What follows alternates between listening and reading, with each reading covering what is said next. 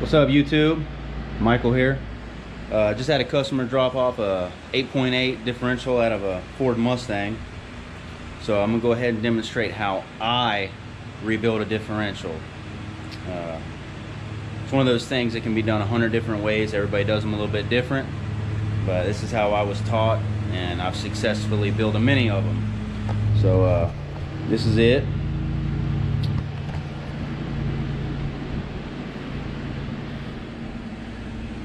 You know, it's got RTV on the cover, and those definitely are not factory 8.8 cover bolts. So that's never a good sign when somebody else has been into a rear end before you. The customer seems to think it's just a set of bearings, so he's going to bring the parts sometime tomorrow, I suppose, but I'll go ahead and get it stripped down tonight and see what kind of damage I can see. So we'll go ahead and start here.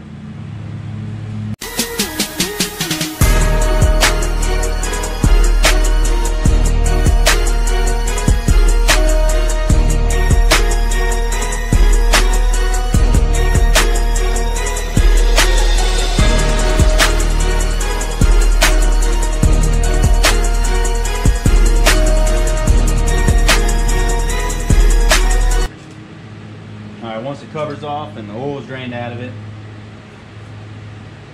since we're going to reuse this gear, you got to check the backlash on this gear. It needs to be set up exactly where it was, or you run the risk of it making noise. By changing the backlash, changes the pattern, could cause noise if it didn't make noise as is. But to get as accurate of a backlash reading as you can, you want to go ahead and pull this pin here out, and your pinion pin. Need a magnet, pull the C-clips out, slide your axles out. Once your axles are out, you check your inspect your axles for wear, in case your axle bearing took a dump, and then we'll be able to check the backlash.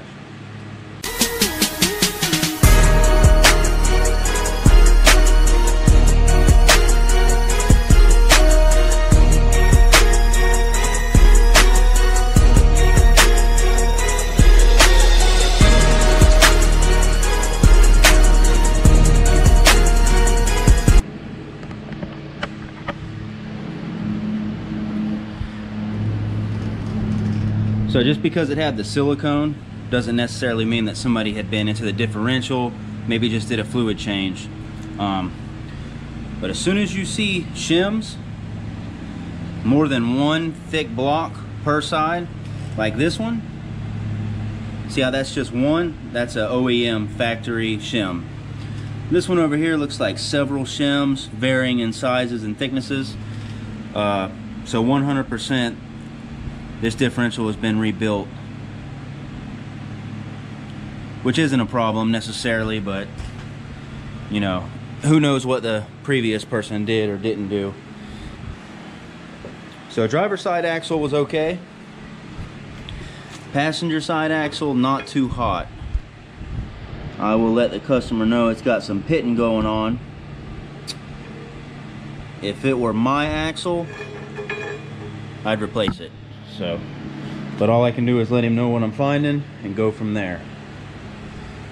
So next I'll set up the dial indicator, check where the backlash is now.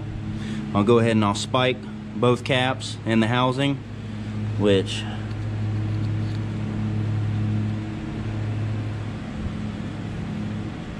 doesn't look like it's been spiked before. So whoever rebuilt it last time could potentially have mixed the caps up. Not a big deal, but you know, it is additional stress on the bearings themselves.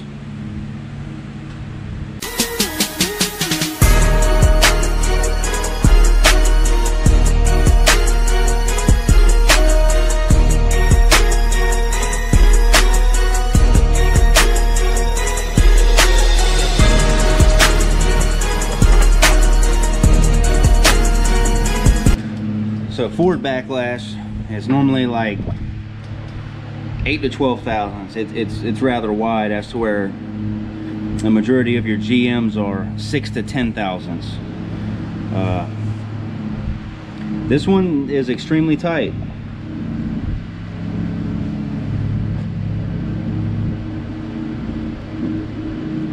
Now I rolled it around several times.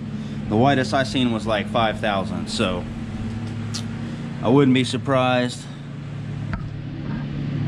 if this ring and pinion makes noise, and perhaps the customer couldn't hear it over exhaust, tires, or what he suspects to be a bad pinion bearing. So all we can work with is what we have. We'll go ahead and get it tore down the rest of the way and check out the bearings.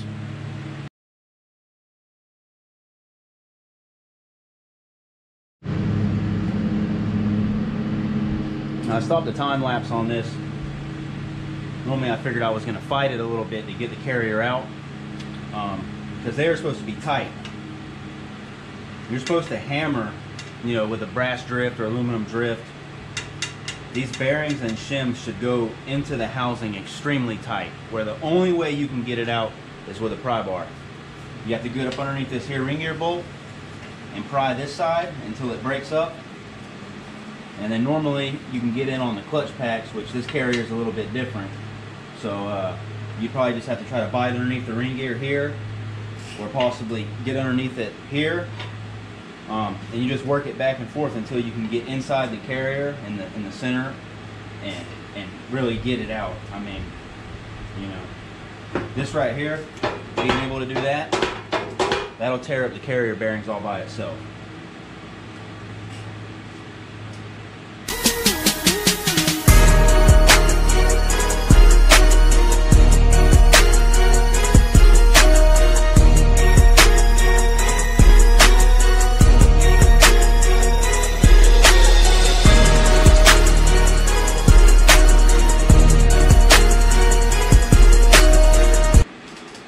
Well, I found the main culprit.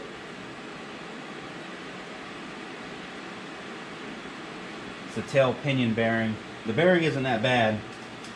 It has a little bit of pitting in it, but the race is completely shot. And based on the way that pinion pretty much fell out, use the air hammer to drive the pinion flange off of the pinion splines. Generally, I then have to take the air hammer and drive the pinion back out of the bearings, or out of the crush collar, because of the squeeze. So I won't say expert, but my professional opinion is the crush crawler wasn't crushed enough, and it allowed the bearings to sit there and vibrate or slap, especially since it's just on one side and it's not uniform all the way around.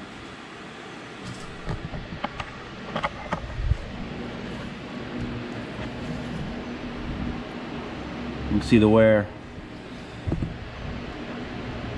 at 9 and 3 o'clock. And then the pinion, or the bearing rather, it's really not in that bad a shape. It has a little bit of pitting, but the customer described it as very loud and annoying. So we'll go ahead and contact him and let him know that I think we'll be okay with a bearing kit, and I'll tell him about that axle, and I'll let him know about the ring and pinion too. But you know, he's pretty confident that it was just this here bearing noise, or perhaps the bearing noise was covering up the ring and pinion noise. That's to be determined. I'll put that ball in his court, but I guess I can go ahead and do this as part one. He's going to bring me the parts, the bearing kit, tomorrow, and I can make a part two of reassembly. That's probably the part everybody wants to see, but that's a basic teardown. You know, it's a lot more tedious in the vehicle when you have to remove the brakes and such. Really, that's just it: brakes and wheels if it's in the vehicle. And you can stand. You know, got one of these sweet seats. But yeah, differential teardown, pretty simple. Not that difficult at all. One more thing.